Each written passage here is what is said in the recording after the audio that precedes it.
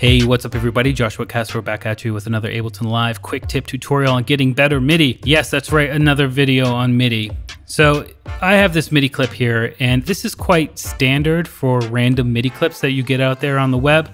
I got a huge pack from Hydrogen Sound, which has hundreds and hundreds of MIDI that I use all the time because they're great. But one thing that isn't great is it's all 127 velocity. It's all quantized, strict to the grid, and I never really want that. I always want little fluctuations. People call it humanizing, whatever you want to call it. It just makes it sound better. And I'm going to share with you two of my go-to to fix that, and they're both really easy to do.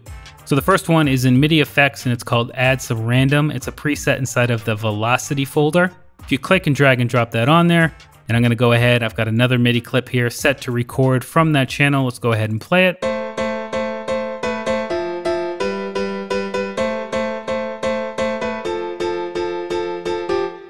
If I come in here, you'll see down here at the MIDI, velocity sliders have all been manipulated.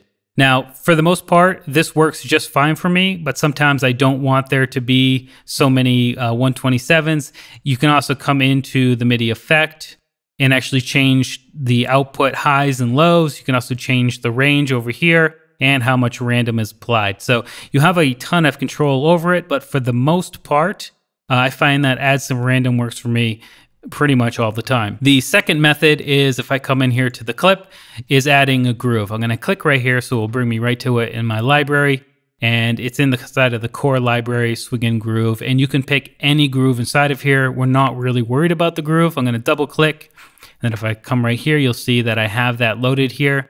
I'm going to take this to 0. I'm going to take the timing to 0, and the only one I'm worried about here is random. And I'm going to put that, let's put it up real high and just listen to what it does. So we want to make sure our groove is breakbeat perfect. I can actually close out of there, and we're random at 100.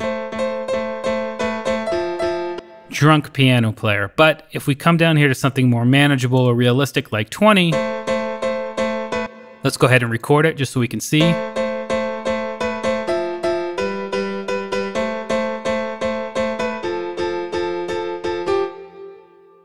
Now, if I double click and open it, you'll see like over here, this one's kind of ahead, this one's a little bit behind, and so on and so forth. And it's happening randomly. So some of them are quite uniform still, but other ones, especially if you zoom in, you'll really start to notice the time differences here. And little things like this just make things sound better. And again, the term that's thrown around is human. It's more of a humanizing feature. So when the robot overlords start producing better music than, you know, your favorite producer, they're gonna be doing slight tricks like this to make you think that it's actually a human playing. So that's the two methods, or those are the two methods that I use all the time when I'm dealing with MIDI that looks like this. And as I said, most MIDI that you get from sample packs looks like that. So those two methods really help to bring and breathe life into MIDI clips that are kind of stale in that department. Random velocity and random timing, both done with things built into Ableton Live. So no excuses, guys. You should be doing this to your MIDI each and every time. Anyway, I'm Joshua Casper. I hope you learned something, and I'll see you in the next video.